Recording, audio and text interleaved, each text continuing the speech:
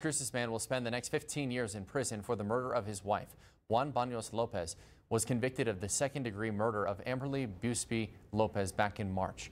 The murder happened on November 9th of 2019 at the couple's home. Las Cruces police received an emergency call from the couple's son, who told dispatchers he overheard his father say he had killed Busby Lopez and was about to kill himself. According to court records, officers broke into the house and found blood on the floor of the home. They also found Baños Lopez with a kitchen knife in his chest. First responders were able to save him, but his wife was already dead. Investigators said she had been stabbed 4 times, which Baños Lopez later confirmed to police. Police say the couple had been experiencing marital problems and ruled it a homicide.